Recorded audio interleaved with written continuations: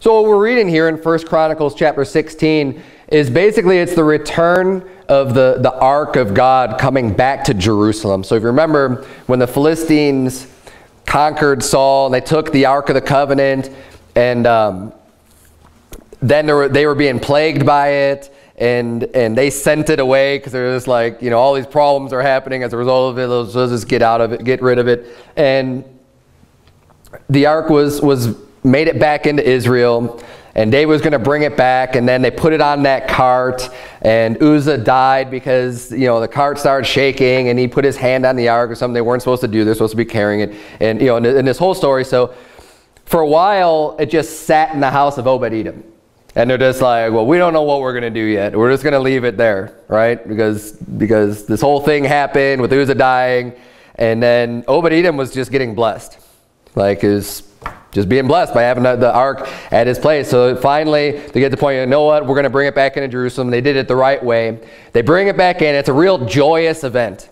You know, there's in chapter 15, you know, there's people playing musical instruments, there's singing, David's dancing, and you know, and just this big procession of bringing the ark back into Jerusalem. And it's a very joyous occasion, and they're giving thanks. And in chapter 16 here, we're going to be focusing in on the song that David gives to Asaph, you know, in light of this whole event of the ark coming back. And what I'm preaching about this evening is giving thanks unto the Lord. Now, we know that this week is the week that we celebrate Thanksgiving. It's coming up this Thursday. And before we even really get into this chapter a little bit and getting into the main meat of the sermon, what I want to be talking about with giving thanks, I'm just going to briefly touch on holidays and how we view holidays and what holidays we celebrate and things like that. I'm not going to go too in-depth on that, but I just want to bring it up because, you know, again, there's cults like the Jehovah's Witnesses that'll say you shouldn't celebrate any holidays. You shouldn't really do anything, no birthdays, nothing like that. And it's, you know, it's all of Satan, it's all of the world, it's all this stuff. Turn, if you would, keep your finger here because we're going to come back here. Turn, if you would, to Romans chapter 14. So I want to make a few brief points about this. The word holiday really comes from the word holy day. It's just a, you know, a shortening of, as the language progresses, people call it holy days. And the more you run the word together, it becomes holiday, which is the way that we know it in the modern vernacular today. But there's nothing wrong with celebrating holidays, even if they're not found in Scripture, right? So we have a holiday of Thanksgiving coming up on Thursday. That specific holiday, you know, the third Thursday in November every year or whatever, that's not found in Scripture. That's not something that's, you know, biblical in the sense of you have to celebrate Thanksgiving on this day. Now, the concept of giving thanks unto the Lord is all over the place in the Bible, and we're going to cover a lot of that tonight. And I believe of all of the holidays that the United States celebrates, Thanksgiving is one of the most biblical or scriptural concepts as far as celebrating any holiday is concerned. I love Thanksgiving. I think this is a great holiday to take a time back, you know, step back and just be thankful for all that God has blessed you with. And it really is, I believe it's a very good holiday to celebrate.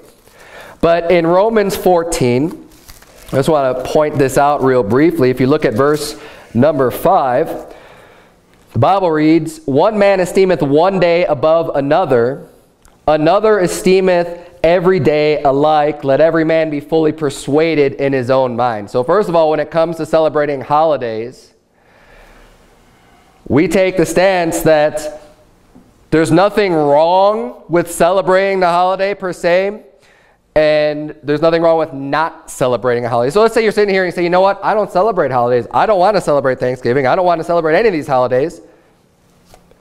According to the scripture we're looking at here, okay, you don't have to esteem a day better than another. You don't have to do that. There's nothing in scripture that says, you know, if your country has holidays, you have to celebrate them all, right? Of course not. But you also can't look at the person who does want to celebrate Thanksgiving and say, well, Thanksgiving's not in scripture, so you shouldn't be celebrating that. And, you know, people don't do that with Thanksgiving as much as they will for like Christmas or Easter. And I know there's more to it than that, and people will claim that there's, you know, it's a pagan day, but I'll tell you this much, that pagans don't have the like a lock on certain days of the year. They don't just say like, well, this is a pagan day. Because if we look at what days are pagan, every day of the week is a pagan day. If you're going to call Sunday, Sunday, well, Sunday is named off of the sun, right? Monday is based off of the moon, moon day. You want to know what Thursday is? Thor's day.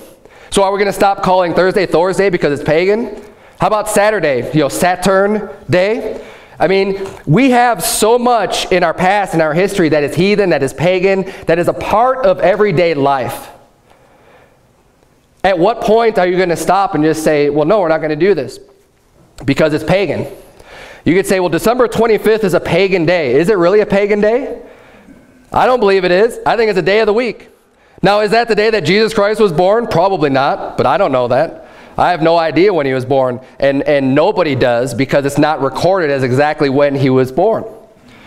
You can try to get some understanding of around the time based on the things that were going on, but no one knows the exact day. And the way that we stand is if you want to celebrate the birth of our Savior Jesus Christ, I have no problem with celebrating on any day of the year. Amen. But what we do is we live in a society where a day has already been selected hundreds of years ago. And you could go into why was that day selected, and they were trying to convert pagans and all this other stuff. But where are we at today? When people celebrate Christmas, now, as far as Christmas is concerned, you know, we don't do Santa Claus and the reindeer and all this other stuff that have nothing to do with celebrating the birth of Christ. I think that is wrong. I don't think we should be doing that and just going down this path of jolly old St. Nicholas, okay? But I see nothing wrong if somebody wants to set aside a day and say, we're going to celebrate the birth of our Savior, Jesus Christ. We appreciate the fact that he came and died for our sins. We don't know what day of the year that he was born on, and no one knows for sure the day that he was born on. We're going to celebrate on this day. I mean, this is what people have already been celebrating on. I'm going to celebrate the birth of Jesus Christ on this day. And what we're going to do is do just that. Now, if you choose to not celebrate that day, according to the Bible, that's fine. There's nothing wrong with that. And that's what the Bible says. You don't have to esteem that day above any other day. That's perfectly fine. And we're not going to take the stance of, you must celebrate Christmas, you know. No. But what we also don't like is when someone does decide to esteem this day above other days and celebrate the birth of our Lord Jesus Christ, don't be saying, well, you're in sin for doing that. If you're esteeming that day for our Lord. Because the Bible says here in Romans 14, verse 6, he that regardeth the day regardeth it unto the Lord. And he that regardeth not the day, to the Lord he doth not regard it. He that eateth, eateth to the Lord, for he giveth God thanks. And he that eateth not to the Lord, he eateth not and giveth God thanks. See, the point is, are you doing this for the Lord or not? See, people get caught up in the commercialism, especially with Christmas, of, you know, just this whole buying gifts, and everyone has to give gifts for everybody because it's Christmas and you're just obligated to do so. You're not doing it because you love people. It's just, well, it's Christmas, so we have to just buy gifts, and get caught up in this whole buying and just completely lose what it's all about. And the world twists and will make anything that's somewhat good and just pervert it. And into this whole Santa Claus thing and whatever. And Easter, you got the Easter bunny and everything else. But when it comes to celebrating holidays, either you're going to esteem it or you're not. Okay? And obviously we're not talking about something like Halloween that really has no basis at all and no justification for celebrating death and for celebrating wizards and witches and all the things that the Bible is completely against. Darkness, I mean, that's all associated with Halloween, and that's what Halloween's all about. But other day, I mean, Independence Day, you want to celebrate that? I don't think there's anything fundamentally wrong with that in Scripture. It's definitely not something you have to do, but you want to esteem that day? Fine. Go ahead and do it. We actually have an example of a holiday being created by the children of Israel in the book of Esther. If you turn, if you would, to the book of Esther. We're going to look at chapter number 9. Now there were holidays established by God in the law. There were the feasts that were established, that God said, you must participate in these things. You are attending these events. And that was by law. Those were holy days. There were Sabbaths, these high Sabbath days that were something that the children of Israel did need to participate in. But anything outside of that is not forbidden. It's not required, but it's not forbidden. And if you remember the story in Esther, just a brief summary, you had Esther became the queen, and King Ahasuerus. Esther was the queen, and Haman was the kind of the second in command. And he hated Mordecai the Jew because Mordecai wouldn't bow down to him because he believed in the Lord. He wouldn't bow down to any man because he's only going to worship God. So he's not going to bow down to Mordecai as part of his faith, as something that he shouldn't do because God said it's not something to do. So Haman hated Mordecai for this, and he decided, you know what? He found out, he's like, all the Jews are like this. That's part of their religion. That's what they believe. None of them are going to bow down to you because of their faith. So he worked it out with King Ahasuerus, where he just basically got him to sign off to go out and destroy all the Jews.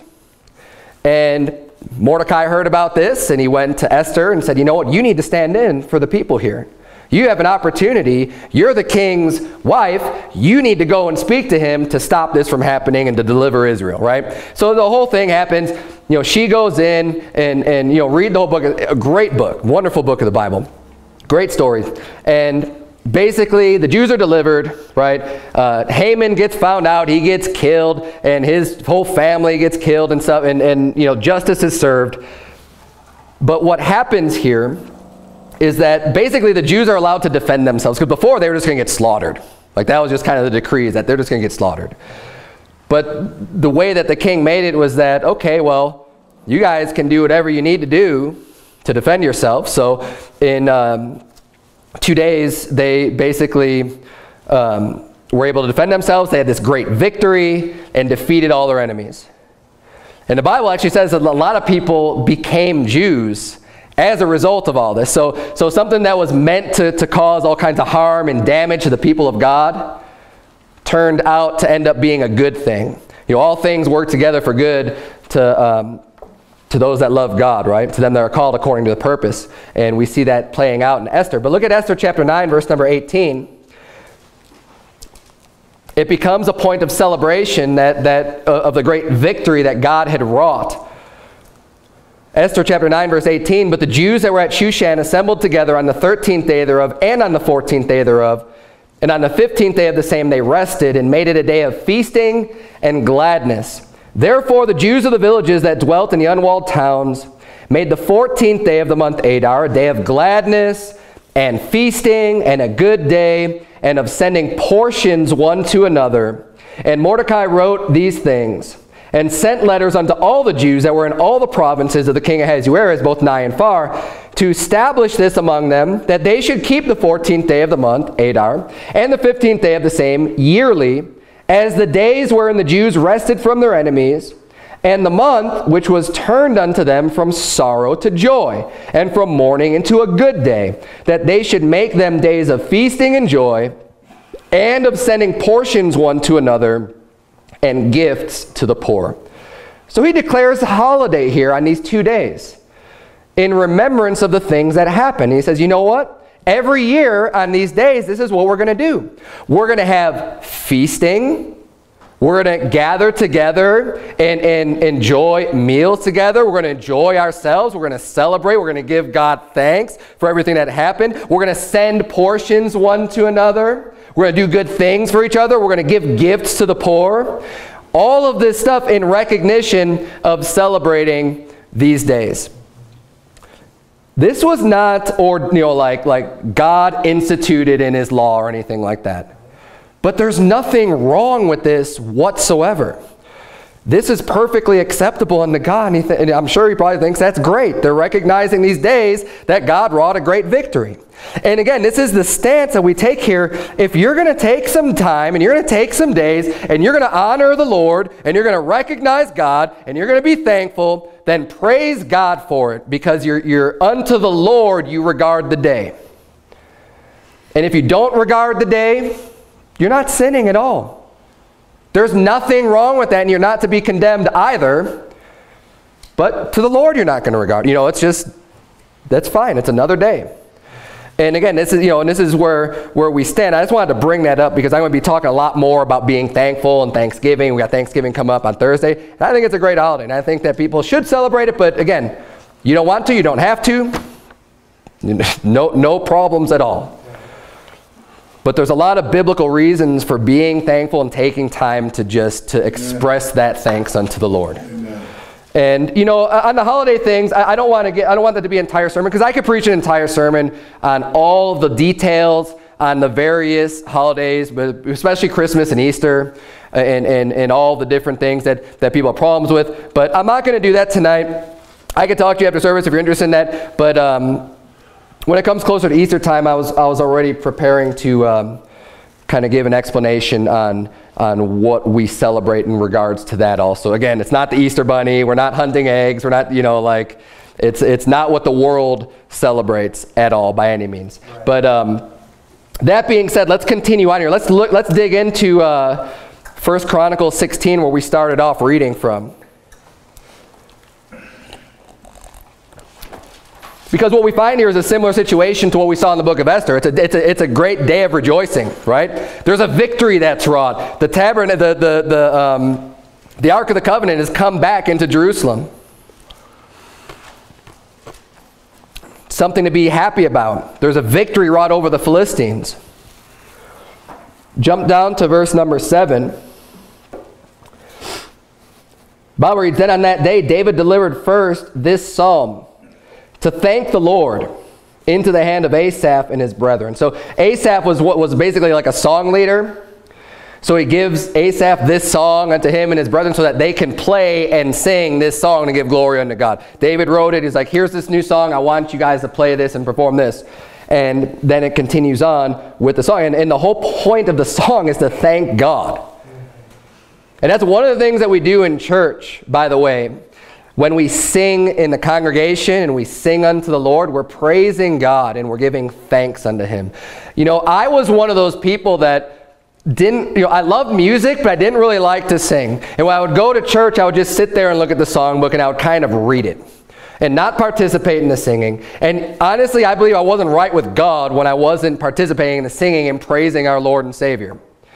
I think that's something that we all ought to do. I think it's something that we should give our sacrifice of praise unto the Lord, as the Bible says. And, people might think, and I was kind of self-conscious about my voice and stuff like that. But I'll tell you what, in the house of God, God's the one who created the tongue. God's the one who gave you your voice. God's the one who made you the way that you are. And it doesn't matter what you sound like if you're making a joyful noise unto the Lord. God is going to appreciate that. You're not singing to impress the person sitting next to you. That's not why you sing praises unto God. And if it is, then you're not right with God either. If you're just singing to be, oh, look at how good I am, and everybody notice how well I sing. You don't get the glory for the singing. God gets the glory. That's the whole point. But we ought to be giving thanks unto God. And that's what we do. When you read these songs, we sing songs that have doctrine to it and songs that have a lot of meaning behind the words. And the most of them are praises to the Lord.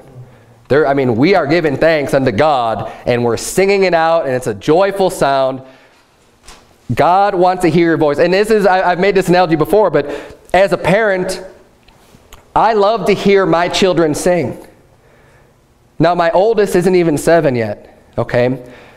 They don't know how to really carry a tune that well. They sing like children sing. But to me, I love it. I think it's awesome. Now, it's not something that they're going to be on American Idol or on any of these shows as having these amazing voices that the whole world's going to love.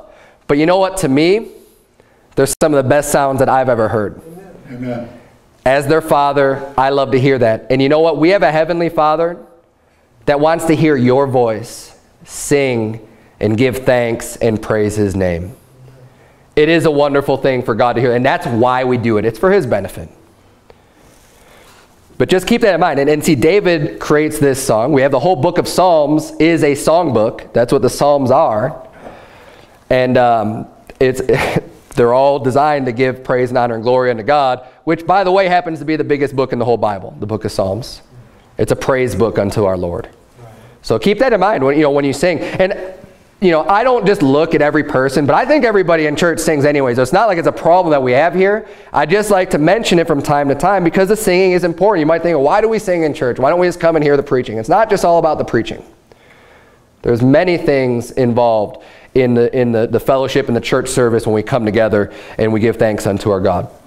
Everything should be glorifying unto Him. But so that being said, I know I kind of talked a lot in verse number 7. Let's go down to verse number 8 here. He delivers this song unto Asaph, verse 8, give thanks unto the Lord. Call upon His name, make known His deeds among the people. Sing unto Him, sing psalms unto Him, talk ye of all His wondrous works, glory ye in His holy name. Let the heart of them rejoice that seek the Lord. Seek the Lord in His strength, seek His face continually. Remember His marvelous works that He hath done, His wonders, and the judgments of His mouth.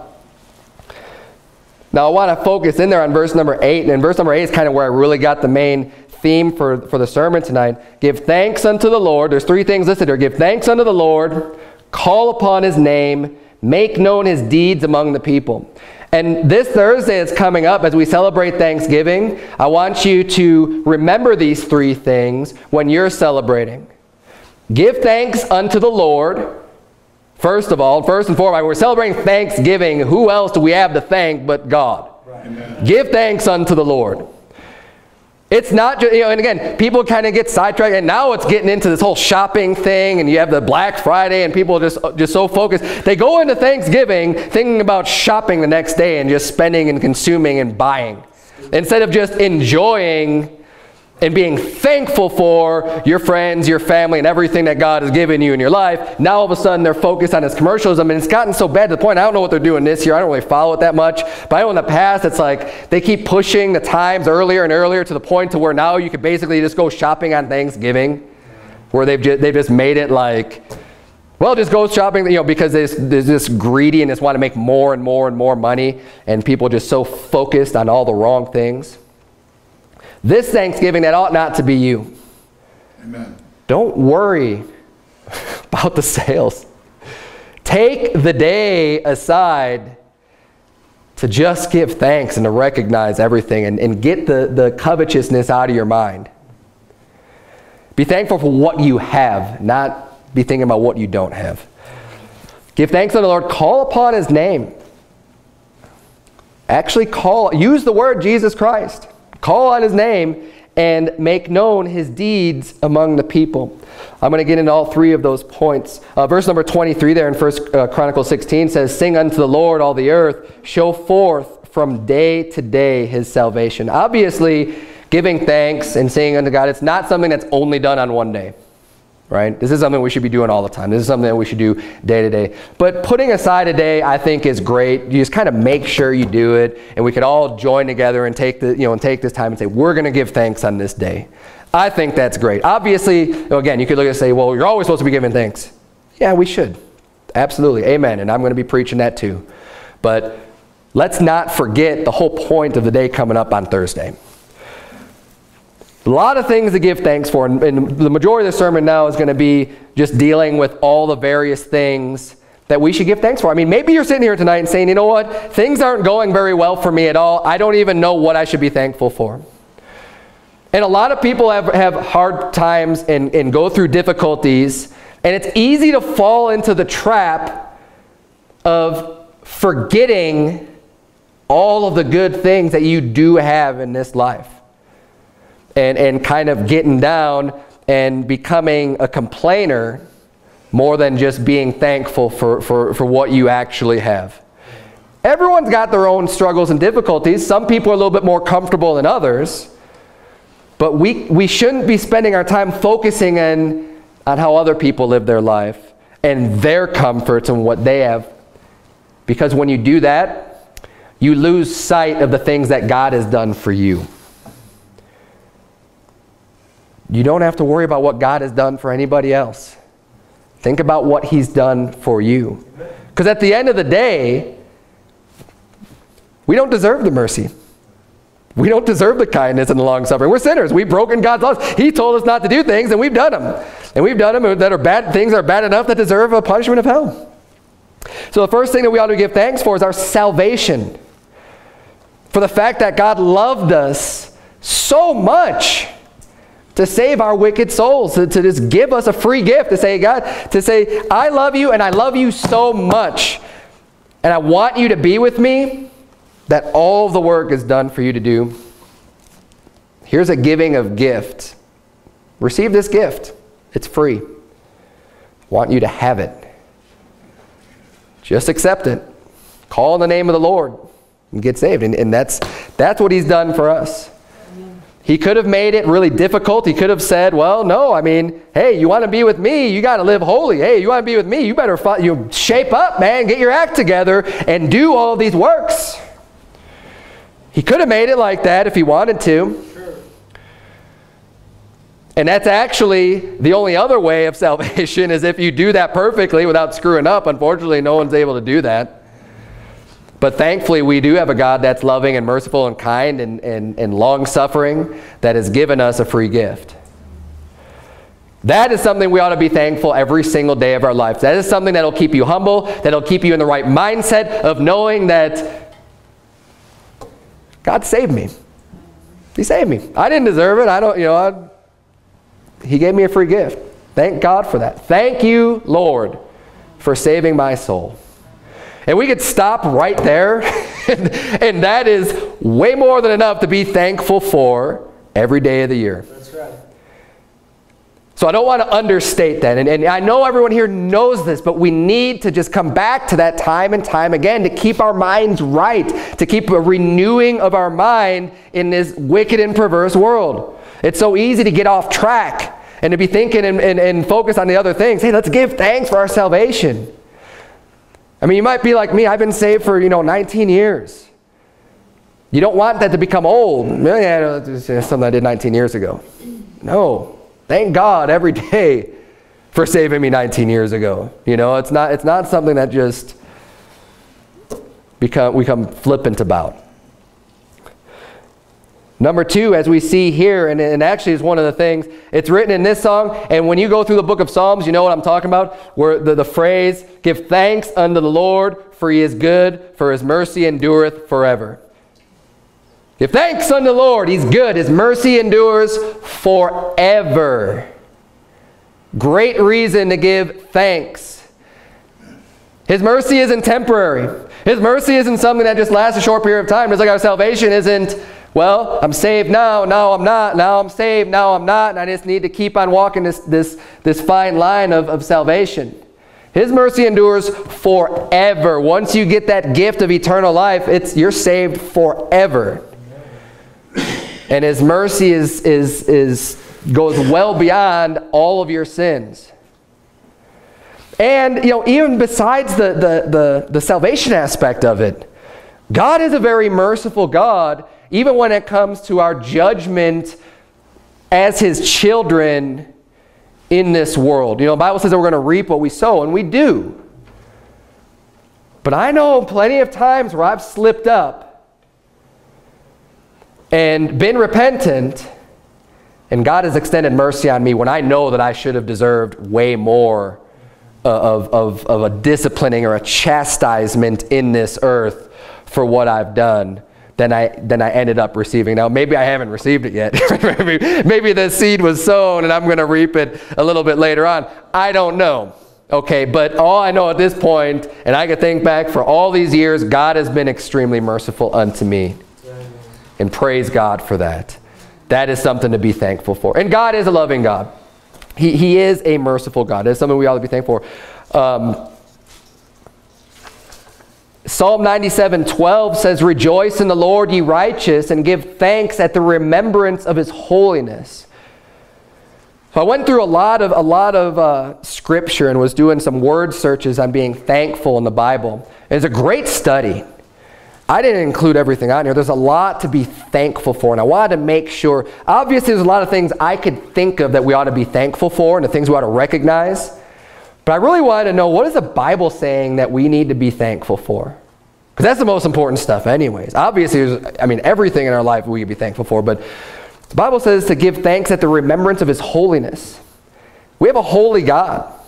We have a perfect and a God that's completely holy. It's completely separate from all the filth of this world. I give thanks for that. Thank you, God, for being a righteous judge, for being a righteous God, for being a holy God. It really works in our favor that God is like that he is so holy. And it's something that we ought to rejoice over. Number 4, we need to be thankful for God's wonderful works unto mankind, unto us in general. Psalm 107, verse 21 reads, "Oh, that men would praise the Lord for his goodness and for his wonderful works to the children of men, and let them sacrifice the sacrifices of thanksgiving and declare his works with rejoicing." God has worked a lot in your life, whether you recognize it or not. God has done a lot, I think, in the individual lives of many people, of every believer. It's a matter of you recognizing it, though. Yeah. There's a lot of things that happen. A lot of people blow off as being coincidences. Right. When God really has his hand in a matter. I believe that God's done a lot in my life, and I don't want to bring up all the specifics, but I was just blessed recently at work with something from my boss that has lifted a heavy burden that I've been bearing for a while, and I praise God for that. And I believe that God has had his hand in that. And if God didn't have his hand in it, it wouldn't have worked out the way that it has. And again, I don't want to share all the details about that, but I'm sure you have similar experiences where you can look back. I look at the experience of even moving up here.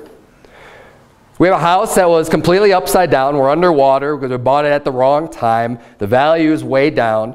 I wanted to end up, start a church and pastor and stuff, but we have this burden of, well, what are we going to do with this house? I can't afford just to own 2 houses and just, whatever.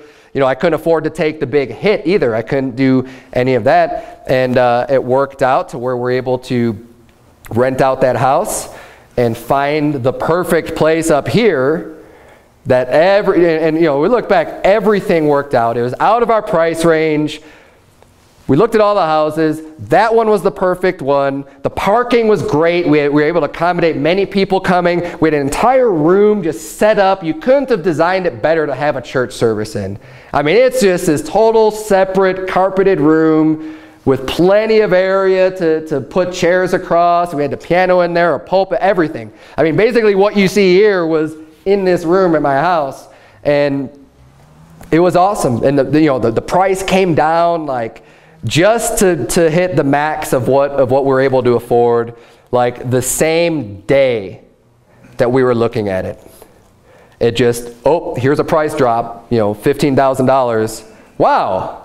Hey, all of a sudden we can afford this house. And you look back on these things and just the progression and the way everything happened, God made it possible for us to be here and to do this great work. And I could have said, and there's so much more to that story. I don't want to get all into it and with all the details. I'll tell you about it if you haven't heard it before.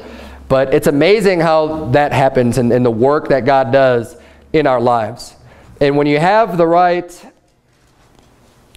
focus, the right sense and understanding these things and understanding that you have a Father that loves you, you can look and see his hand in things where I think many people too often times are blinded to it. And don't see the blessings of God for what they really are. And don't end up giving God the credit that he deserves. Number 5, sing with thanksgiving to the Lord. We ought to be thankful and sing. I'm planning on singing praises unto God this Thanksgiving with my family.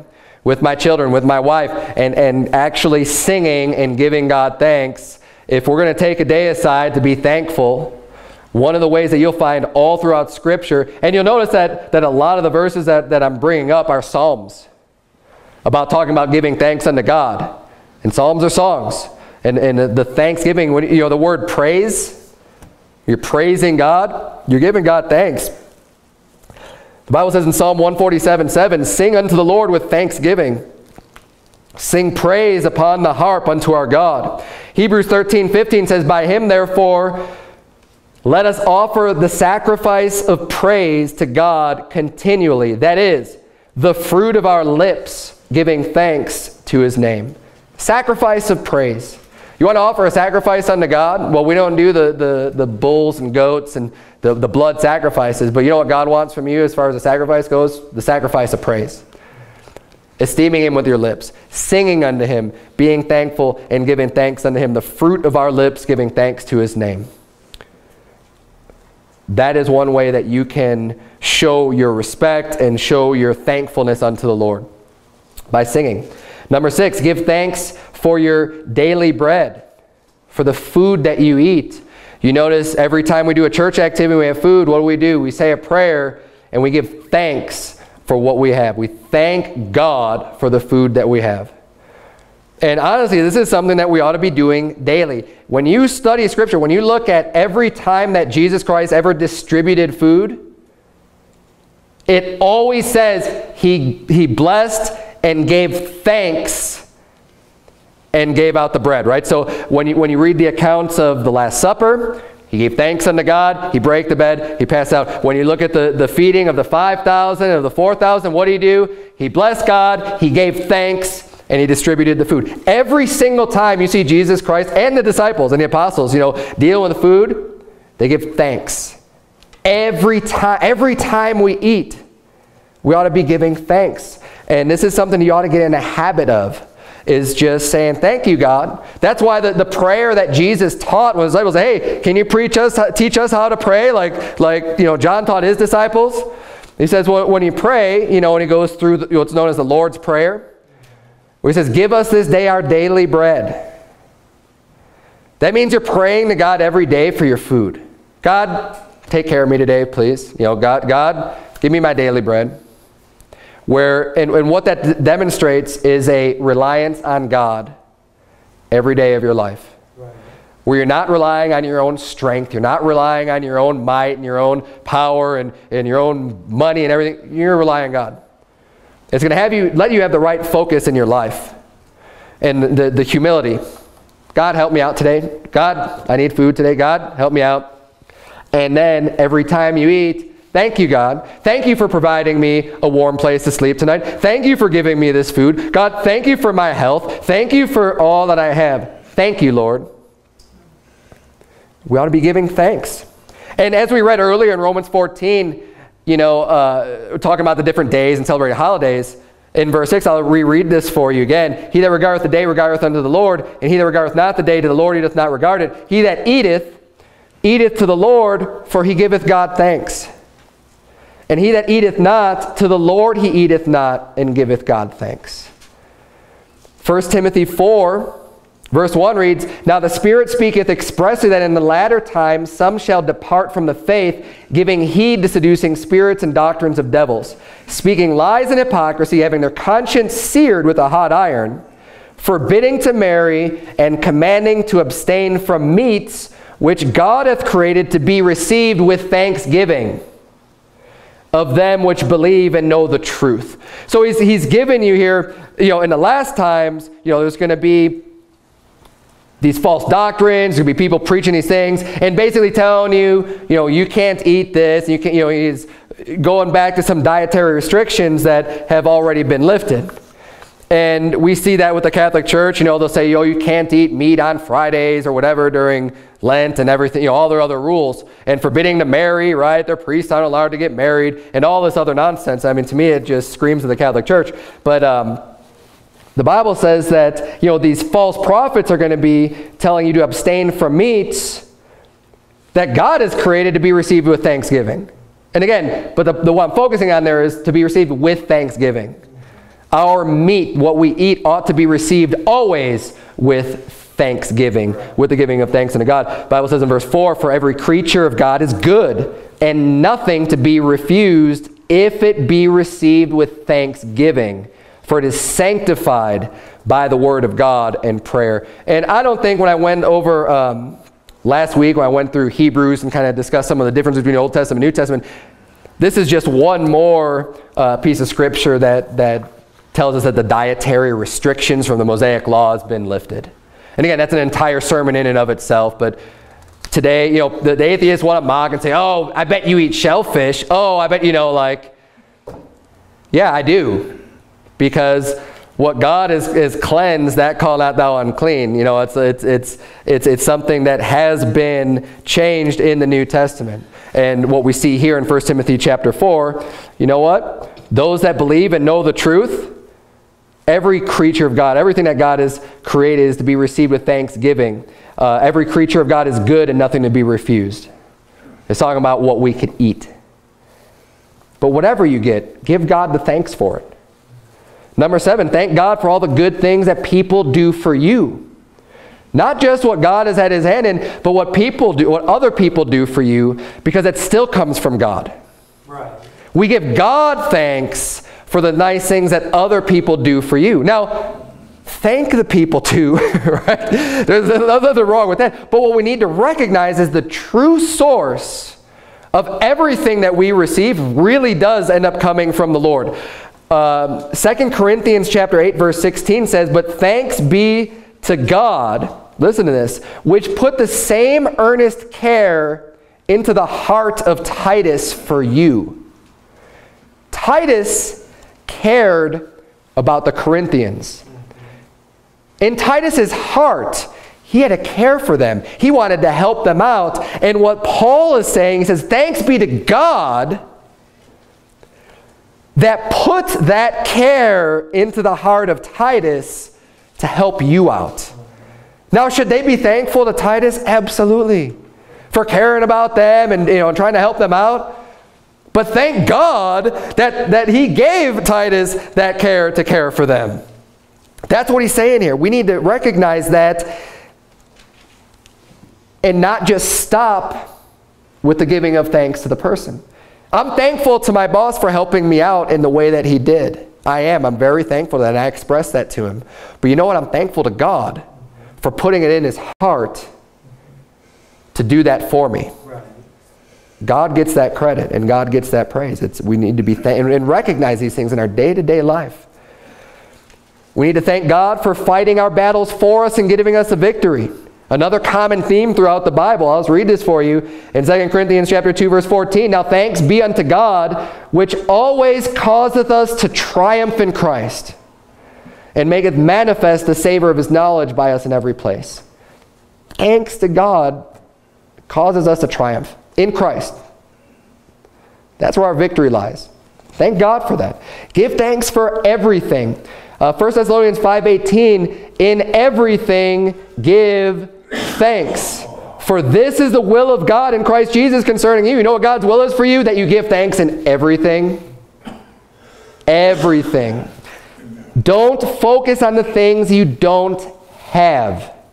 That is a trap. That is going to make you a miserable person. That is going to lead to a lot of depression. A lot of people who are depressed these days, and I'm not saying this is the case in everything. Obviously, there's lots of different reasons that could cause people to have grief and sorrow. But a lot of the focus tends to be on the wrong things. How you spend your time thinking on things. When you think about what I don't have, when you think about, well, I don't have this and I don't have that, you're just going to make yourself miserable. And you know what's going to happen? That's a type of a covetous attitude where nothing is ever going to be enough.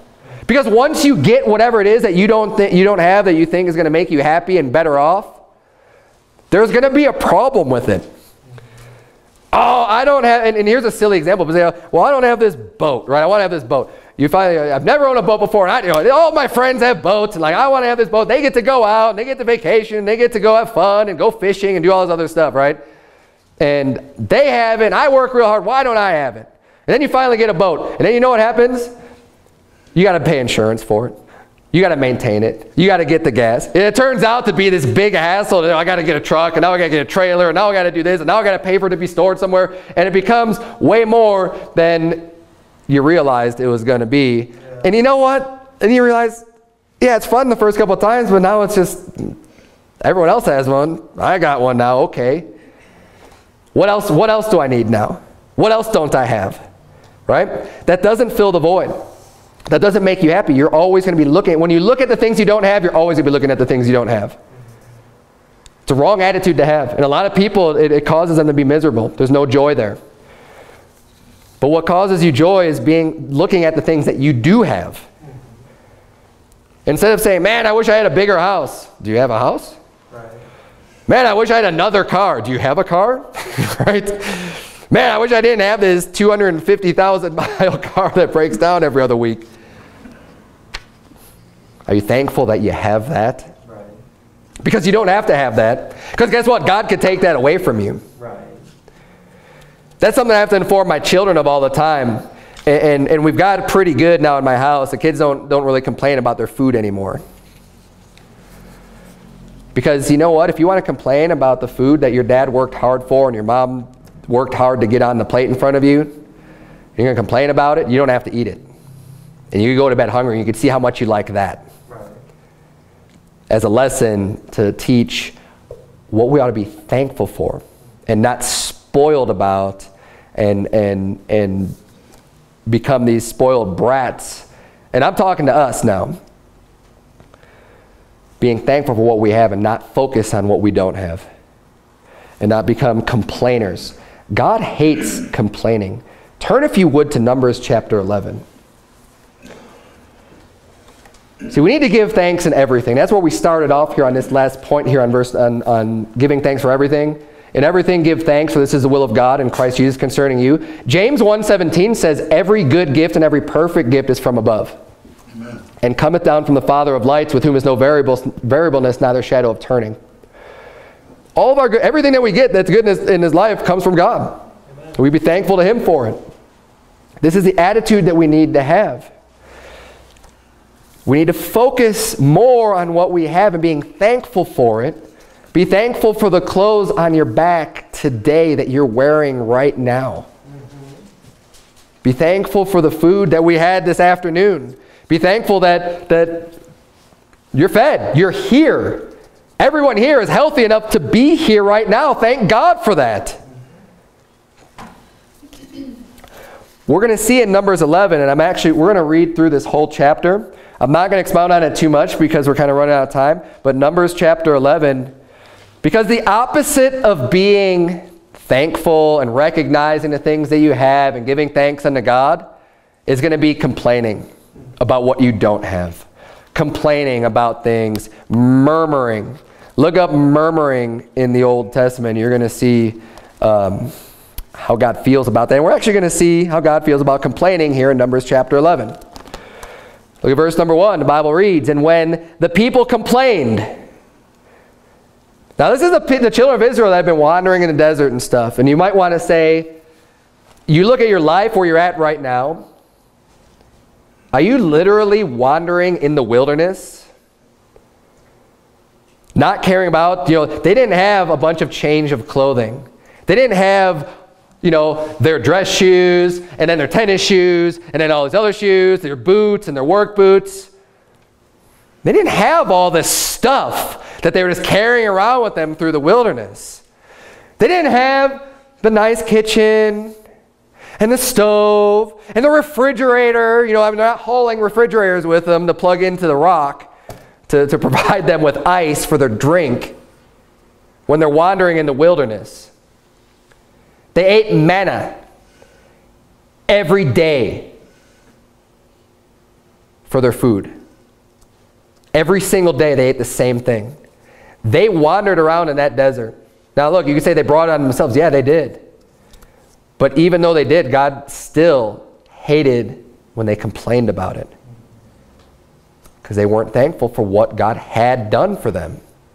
God was, He was giving them food every single day that they didn't even have to work for. But what we're going to see here in Numbers 11 is they started complaining about that.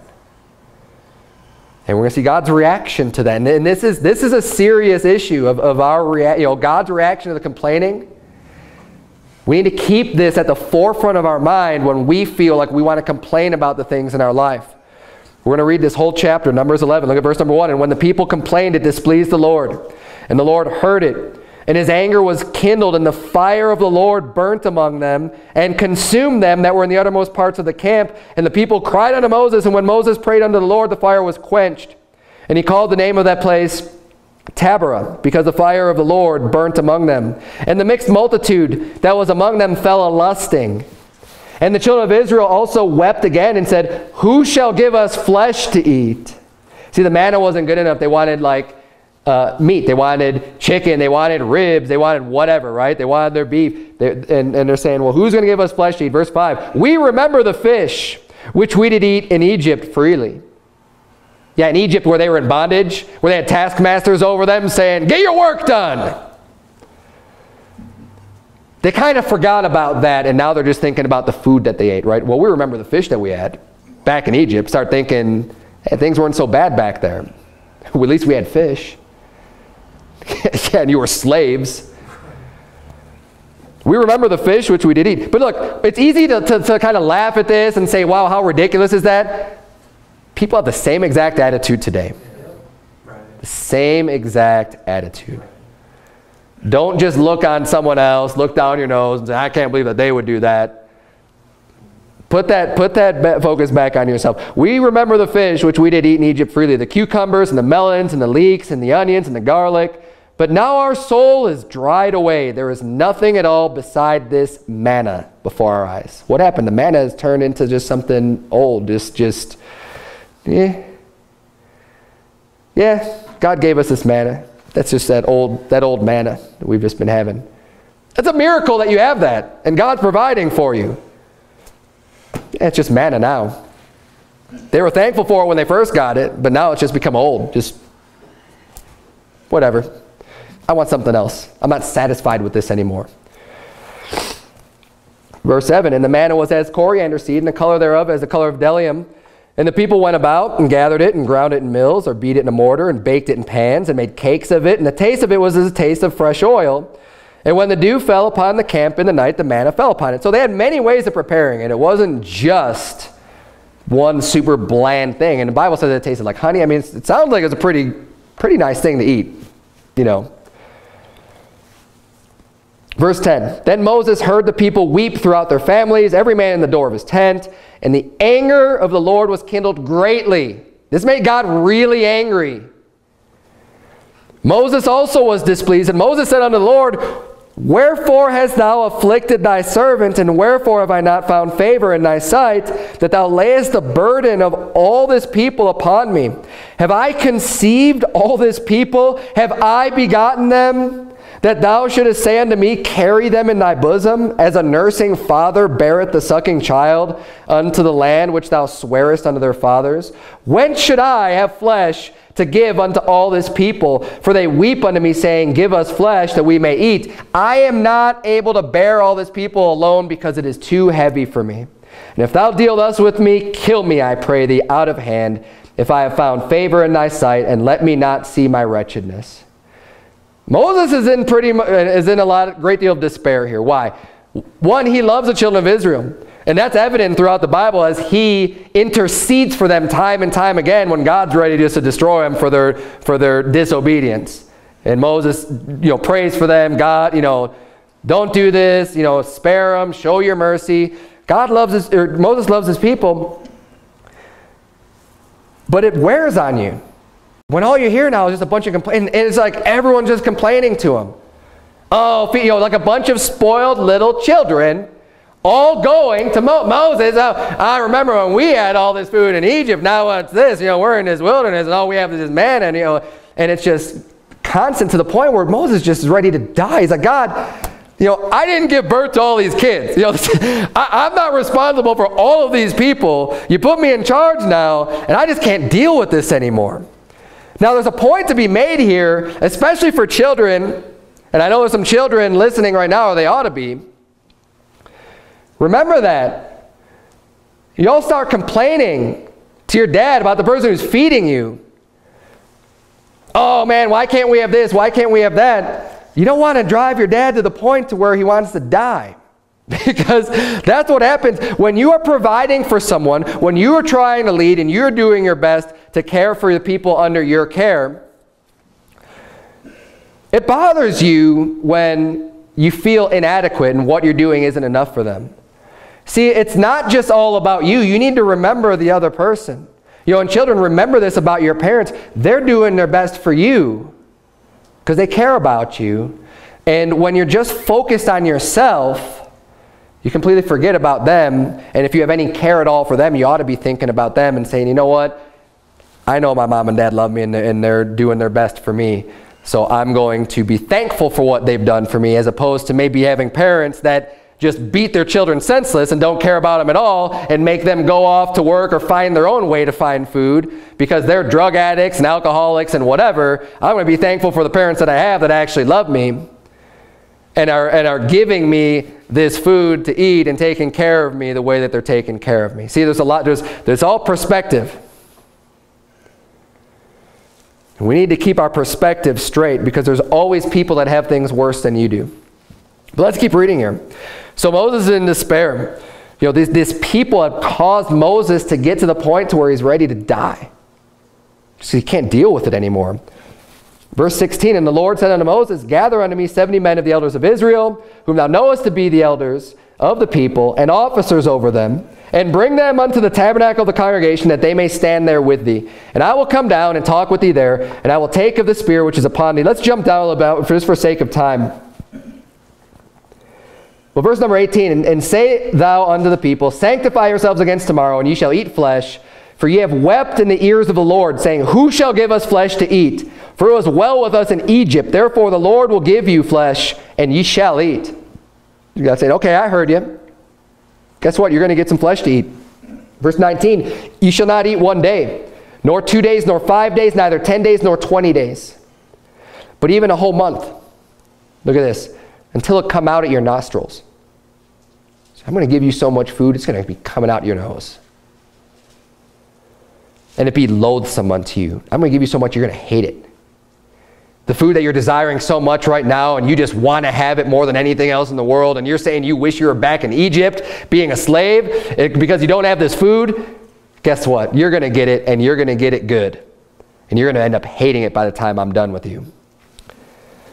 Because that ye have despised the Lord, which is among you, and have wept before him, saying, why came we forth out of Egypt?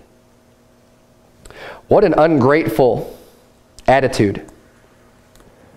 The Lord that saved you with a high hand and a mighty arm, all the miracles that were shown just to get you out of that bondage and to bring you into a land that's going to be great for you and take care of you and give you this great inheritance and everything else. Because we can't satisfy our belly a little bit, our fleshly lust desire for some fish or for some meat. And Moses said, the people among whom I am are 600,000 footmen. And thou hast said, I will give them flesh, that they may eat a whole month. So Moses is starting to do the math on this, saying, it's a lot of people. 600,000 footmen. That's not including the women and children. It's like over 1 million people. He's saying, you're going to give them food for a month? Out here in the desert? Out here in the wilderness? He says, shall the flocks and herds be slain for them to suffice them? Or shall all the fish of the sea be gathered together for them to suffice them? He said, so many people are like, what are you going to do? Just get all the fish over here? What are you going to do, God? Verse 23, and the Lord said unto Moses, is the Lord's hand waxed short? Are you doubting me? You think I can't do this? Thou shalt see now whether my word shall come to pass unto thee or not. And Moses went out and told the people the words of the Lord, and gathered the 70 men of the elders of the people, and set them round about the tabernacle. And the Lord came down in a cloud, and spake unto him, and took of the Spirit that was upon him, and gave it unto the 70 elders. And it came to pass that when the Spirit rested upon them, they prophesied and did not cease. But there remained 2 of the men in the camp, and the name of the one was Eldad, and the name of the other Medad. And the Spirit rested upon them, and they were of them that were written, but went not out unto the tabernacle, and they prophesied in the camp. And there ran a young man and told Moses that Eldad and Medad do prophesy in the camp. And Joshua the son of Nun, the servant of Moses, one of his young men, answered and said, My Lord Moses, forbid them. And Moses said unto him, Enviest thou for my sake? Would God that all the Lord's people were prophets, and that the Lord would put his spirit upon them. And Moses gat him into the camp, he and the elders of Israel. Verse 31, And there went forth a wind from the Lord, and brought quails from the sea, and let them fall by the camp, as it were a day's journey on this side, and as it were a day's journey on the other side, round about the camp, and as it were 2 cubits high upon the face of the earth. And the people stood up all that day, and all that night, and all the next day, and they gathered the quails. He that gathered least gathered 10 homers, and they spread them all abroad for themselves about the camp. So he brings the birds, these quails, and just makes them all just fly over and just drop down. A whole day's journey all around the camp, you know, like, what does it say, 2 cubits high? So it's like 3 feet high off the ground. 3 feet of birds is just, I mean, think about how many people he had to feed. So God brings this great miracle, brings flesh. Verse 33, And while the flesh was yet between their teeth, so they're just starting to enjoy it, ere it was chewed, the wrath of the Lord was kindled against the people, and the Lord smote the people with a very great plague. And he called the name of that place Kibroth Hattaavah, because there they buried the people that lusted. And the people journeyed from Kibroth Hattaavah unto Hazeroth, and abode at Hazeroth. Important story to keep in mind about our attitude towards the things that we have and the things that we don't have. About being a spoiled brat, about being someone who's not grateful for what you have and always focused on what you don't have. God hates that attitude, especially among his people. We are his people today. You're a child of God. God does not want to hear your murmuring and complaining about how bad you have it, because you don't realize how good you actually have it. We need to recognize what we have. Recognize the gifts that are given to you. We need to count your blessings. And look, if you struggle in the area of maybe going through a tough time, here is something that will help you. Guaranteed. Make a list and start writing down the things that you do have good in your life. For example, a shelter. As it's getting colder, as it is a rainy day today. Somewhere that you can stay dry.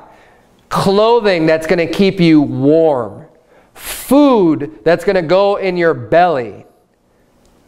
Friends, a church, people to help support you. I mean, you can go on and on and on and on. And I encourage you to do so in writing down all the things that you have in this life that matter to you, that are good to you. When you focus on those, and especially considering the alternative, I mean, think about your family members. There's so many dysfunctional families out there. I praise God for the parents that I had, and they weren't even saved. But I praise God for them because I didn't grow up in some of these other households where they didn't love their kid at all. Right. I complained about, and again, I had a bad attitude as a child. Of, oh, why can't I go to Cancun when I'm in high school and want to go on spring break with all these kids that are going to go out and get drunk at these bars in Mexico? Right? Oh, I can't believe you won't let me go. Spoiled brat.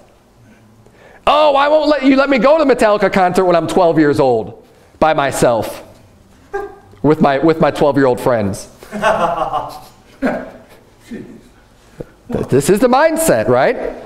This is the attitude of someone who doesn't recognize what you have and not realizing how good it is and just being a spoiled brat over what you don't have. Write down the things in your life that are good for you, that are good. That will change your attitude. Now, one of the blessings that I get personally is from tithing. You say, what do you mean you get blessings from tithing? I do.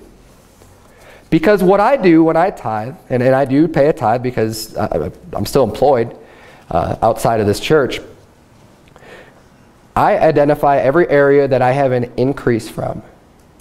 Because the Bible says, you know, it's a tithe on your increase, right? The things where you've been blessed on. It's not just my financial increase. When people do things for us, when we receive gifts, when family members or friends or other people do something for us, or they give us something, we're increasing because of that. You know, people give us clothes from time to time. Someone will buy us some food. I tithe on that. And I'm not saying this because I want to lift myself up. I'm making a point, though, that when I go through, because normally what I do then is I pay my tithes when I receive my actual paycheck. Because then I just kind of go through everything for the past 2 weeks. What have we done? And this is the way that I do it, right? So right or wrong, you know, you can judge that for yourself. This is the way I do it. And what I do, though, is I make note and I go back and say, okay, what did we receive in the past 2 weeks? And I started to realize how much we actually get. Things that you don't think about very much. Things that you get used to. You know, sometimes at work, my bosses will provide lunch. Sometimes there's, you know, I mean, there's just various things. Even when we go out as a church, sometimes we'll have food here. I'll be like, you know what, that's a blessing. To me, it doesn't seem like it sometimes because I'm organizing this stuff, I'm paying for, I'm doing all the work behind it. But my family receives that just as much as anyone else does. It's a blessing for us. And, you know, there's so many, and this is a little thing, right? It's a small thing. But you start looking at all the small things and it really adds up and you're like, man, praise God. It really makes me thankful to the Lord when I can go back and say, look, this was done for me, this was done for me. Thanks, God. I'm going to recognize that. Here you go. It really does. It's amazing how that works. That first verse that we focused on, give thanks unto the Lord, call upon his name, make his deeds known among the people. We focus a lot on give thanks unto the Lord. And this is what we're going to be doing on Thursday. We need to give thanks. And we ought to be doing it every day. But let's this Thanksgiving, if you're going to recognize the day, let's recognize it unto the Lord. Let's give him thanks for everything in our life. Let's take that time aside and really just take some time. Take a break. And you personally give thanks unto God for what you've done. Let's call upon his name. Maybe you're gathering with family and friends. Don't be intimidated to not say the name Jesus Christ when you give thanks at your Thanksgiving meal that you're celebrating to give thanks. You could say, thank you, Lord Jesus, and call upon his name in front of you. And I don't care if they hate Jesus or not. That's what I'm going to do. I'm going to give thanks unto my Savior, regardless of who's around. And the last part of that verse says, make known his deeds among the people. That's how we bring glory unto God. We need to make his deeds known. Let other people know about how great our God is and why we can be really thankful because he is our God. He's done a lot. He has done a tremendous amount and continues to do a lot. Let's honor him. Let's glorify him by making his deeds known. Let's bow our heads and have a word of prayer. Dear Heavenly Father, Lord, we thank you. We thank you. Truly thank you, Lord, for all that you do for us. God, we thank you for loving us when you didn't have to. We thank you for the gift of salvation that you bought and paid for, that you gave us because you love us. We thank you for all that you do for us. God, I thank you for the things that I don't even recognize that you've done in my life. Dear Lord, help me to see all of the areas where you have had your hand in my life. Help us all to see that in our own individual lives, dear Lord. Help us to recognize those areas and to give you the thanks due. Lord, you love us more than we'll probably ever be able to comprehend, and we thank you for that. We thank you for your mercy that endures forever.